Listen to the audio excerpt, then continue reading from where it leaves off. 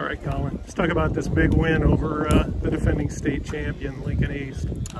Yeah, we knew it was going to be a hard-fought game coming in here, so we're just going to do our best to put our best effort. It was a back-and-forth game, but we fought through some stuff and came out on top. I know the area tournament didn't finish the way you guys had hoped. Was that motivation for you coming into this tournament? Yeah, I would say so for sure.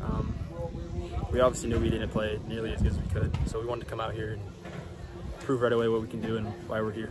I think you had 5 RBIs today and you got the pitching win, so which one's more important to you, or does it matter? It doesn't really matter, honestly, as long as we got the win. Let's talk about getting that run in the 9th inning and then holding on to get the victory.